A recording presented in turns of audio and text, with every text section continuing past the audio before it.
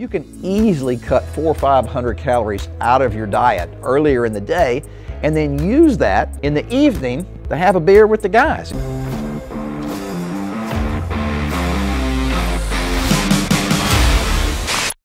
Hey, Mark McKillier with Live Anabolic, and I have a fantastic, fun conversation to have with you guys today, and that is how to ditch your beer gut without giving up your beer. God, everybody should want to hear this one, all right? I love it.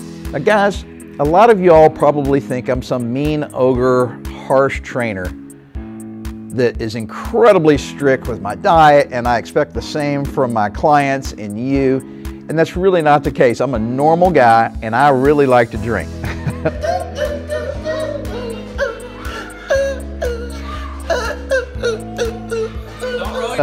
Matter of fact, I drink too much sometimes, but not like I did in college. Anyway, guys, I don't have a beer gut, but I like drinking beer. Matter of fact, I like drinking vodka and bourbon also. So how in the world can we do this, enjoy ourselves, but still not get a beer gut? Stick around. All right, so before I get into the 5 little tips that we're going to go through here in just a second, I want to explain one thing about alcohol, and that is, it is, I think, the only substance that we ever ingest that our body really can't use for anything. All right, sugar is terrible for you, right?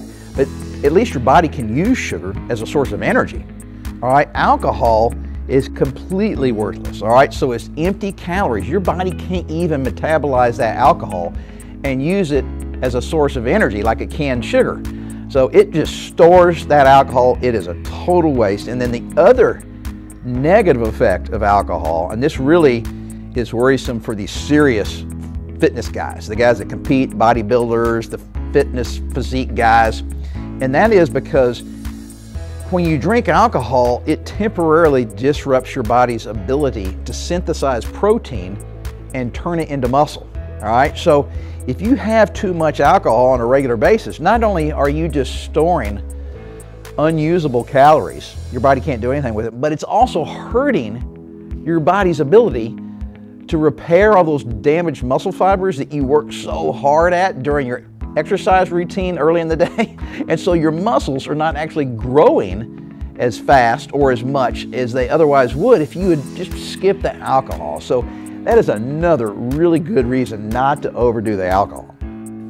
All right, tip number 1. Let's just start off here. I recommend you save it for occasions. Now, let me define that better for you. Remember, I'm not some mean ogre here. I don't mean occasions like, 3 times a year for your birthday, for Christmas and Thanksgiving. I mean, just don't drink it every single night, all right? A lot of people, a lot of my friends, okay, because I'm 59, a lot of my friends drink alcohol every single night, 7 days a week. And you know why? Well, because they lived to 7 p.m. They think that is reason enough to celebrate and have some alcohol, okay? Or they just made it home from work, all right? Safe and sound. So just because you come home in the evening doesn't mean you should treat yourself to 3 martinis or a couple of margaritas or 4 glasses or 5 glasses of wine, all right? I see that all the time. Matter of fact, one of my golf buddies drinks at least 1 bottle of red wine every single night, 7 days a week. All right, he walks on the golf course. He plays, 5 days a week. He's walking 8 miles every time he plays golf, and he can't lose any fat. Surprise, surprise. So guys, this buddy of mine is drinking 5, 6 glasses of red wine every night. So I drink every week. I just don't drink every day. I would say I save my drinking for when a friend comes over to the house. I never, ever, ever drink by myself. It's just wasted, right? So a buddy comes over, I'll have a drink or 2, sometimes even 3 drinks, all right, if we're really having a good time and there's some reason to celebrate. But guys, try to limit the number of nights, and that will go a long way. And the other thing, I mentioned margaritas a minute ago. Your typical light beer has what, 110, 120 calories, all right? Same thing with a glass of wine. It's about the same, 110, 120 calories. Mixed drinks are, if you're mixing them with just water, they're probably a little less than that. But a margarita typically has anywhere from 300 to 500 calories in them, depending on how you make them and how big they are. So guys, really do yourself a favor and stay away from the margaritas. All right guys, tip number 2, and that is try HIIT.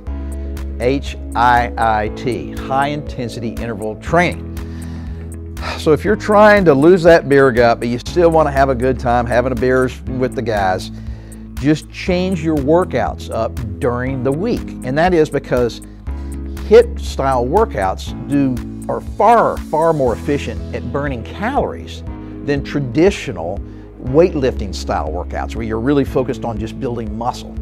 And that's because if you've seen any of the other videos I've shot on this YouTube channel, you'll know I've talked about this in great detail. But when you really do a tough HIIT style workout, it raises your resting metabolic rate for hours and hours and hours long after your workout's over, which means you're burning more calories throughout the day because of that style workout.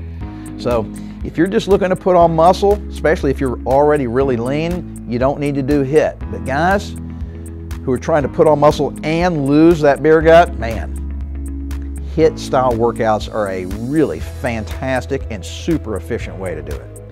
All right, tip number 3, guys. Start making smarter food choices throughout the course of the week. And let me just give you a few very simple, straightforward ones.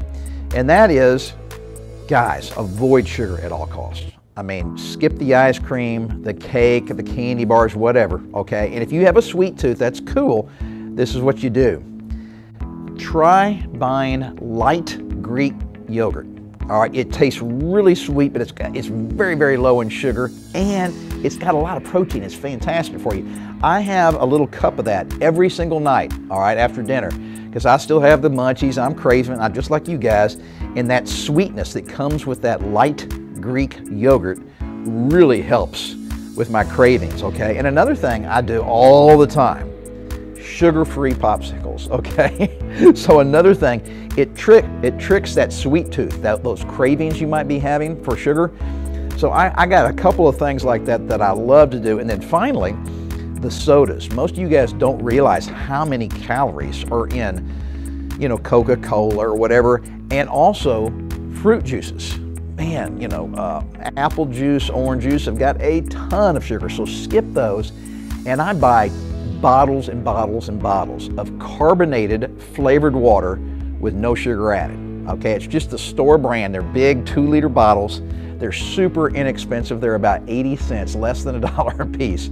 They taste great and they're flavored. Okay, they have artificial flavor in, no sugar, and that means I don't get any kind of artificial temporary spike in my blood sugar level, which is what really screws you up. So just make those few simple, smart food choices where you substitute stuff that's good for you in lieu of the sugar. Okay guys, tip number 4, try a supplement.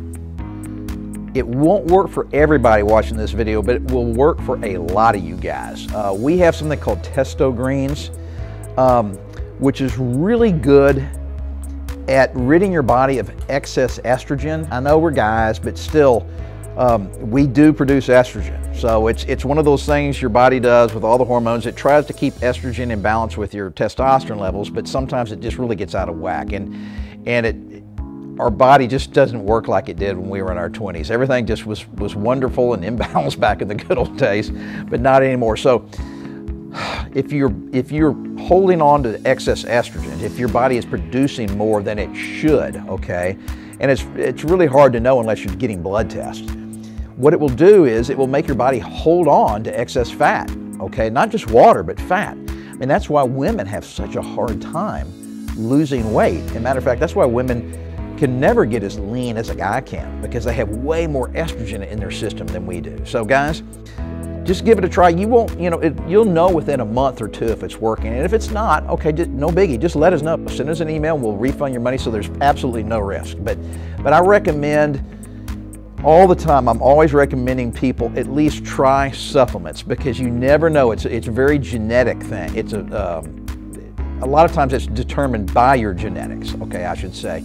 Some people see great results, some people see only marginal results, and then some people, it has nothing to do with their genetics, and it has to do with their horrible nutrition, okay? And the supplements can really help alleviate that problem. So just give them a try, and if you don't like them, no problem. Just let us know. All right, last tip, number 5, just plan a little bit ahead and reduce your caloric intake for the day. All right, so if you know you've got some buddies coming over and you want to do some drinking, playing cards or something like that, or watching a movie, watching a football game, just skip a meal earlier in the day. All right, skip breakfast, skip lunch, or just really reduce the portion size or skip part of the meal. Just plan ahead. You can easily cut 400 or 500 calories out of your diet earlier in the day and then use that in the evening to have a beer with the guys. It's really straightforward, guys. There's nothing to it.